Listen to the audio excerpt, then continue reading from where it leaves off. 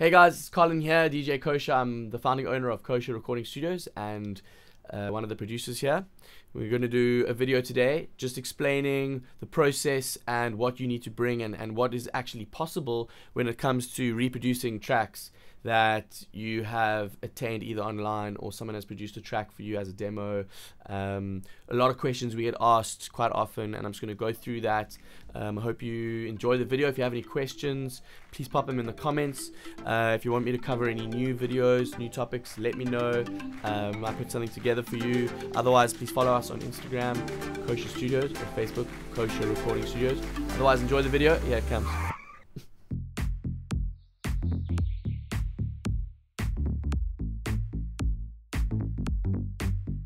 Alright guys, so just to get straight into it, a lot of artists download beats or on YouTube or from illegal places, and honestly there's nothing wrong with it.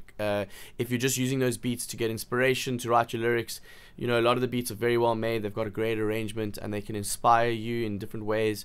So we don't think there's anything wrong with it, as long as you understand that when it does come down to the time where you want to make music, or like for money or like release the music, you got to get a producer to remake it for you, or buy the rights or get permission, you know, properly to use those beats.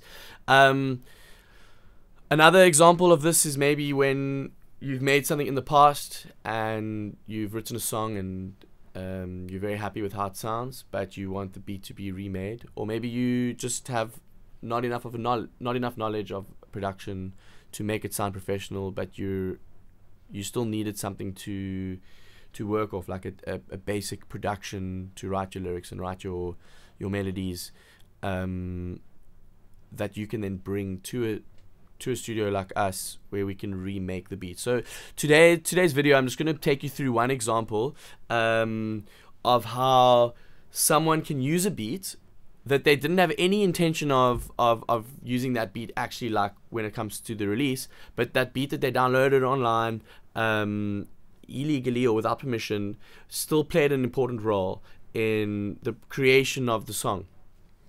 And a lot of people are quite confused, or they don't understand that we're actually able to recreate a beat that it's similar enough that you're able to still sing the same lyrics and will have the same vibe and same arrangement, but it will be completely different from a copyright infringement point of view. So this isn't new to a lot of people, but for some people it is quite new, and I'm just going to explain that there's certain factors that make up a song. So the chords, the tempo, the arrangement, the genre, the style, these are all things that we can hear as producers and then recreate with different instruments, different sounds, but it will still be the same feeling, it will still be the same song, you'd still be able to use the same melody and lyrics over the new production, so none of it is wasted.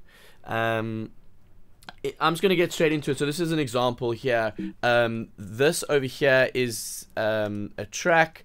It's got vocals on it because basically this was the beat that was used illegally, with vocals recorded on it. They were vocal ideas, and yeah, you can check it out.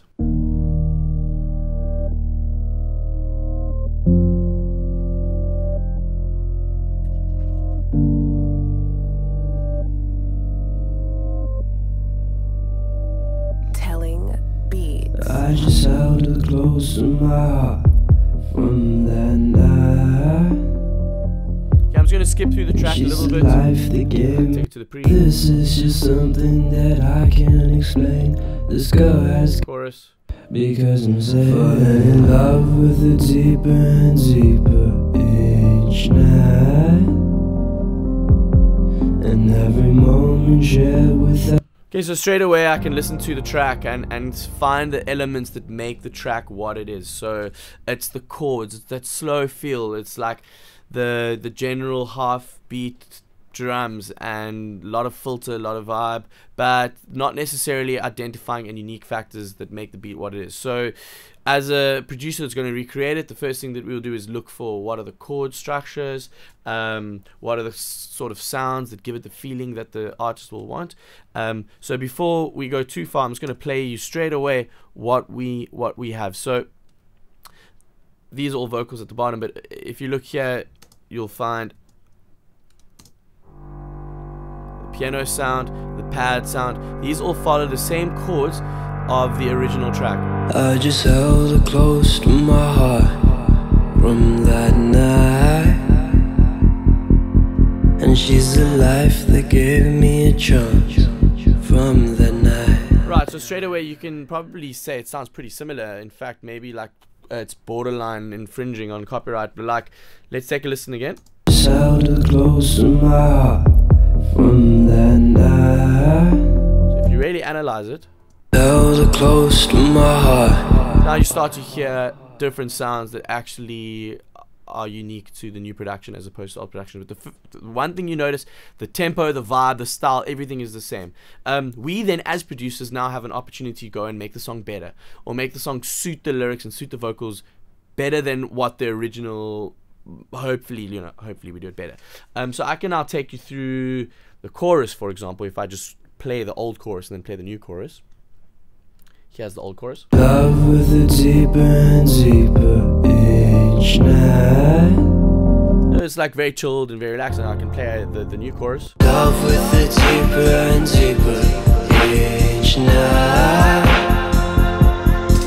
and every moment shared. So the first thing you hear obviously is the drums. You got new drums, you got a lot of things going on, a little bit more energy, a little bit more upbeat. The vocals are slightly clearer, that's because we recorded them afterwards. But if you're just looking at the production, there isn't actually a resemblance between that and the original besides the chords. And chords are not something that make up the copyright of a song. The chords are chords. There's a limited amount of chords. Every song has chords. So if you are, as an artist, working with a producer that has given you a piece of music that you have now written a song to, and you're very inspired and you like it, but at a later stage you, for whatever reason, need a different producer to work on it, this is the kind of process that we can offer you. So as you can see here, it is very different, but it's still the same. So the vocals, the new vocals that were recorded, he had already learned them off by heart. He already knew the lyrics, he already knew the style. He was able to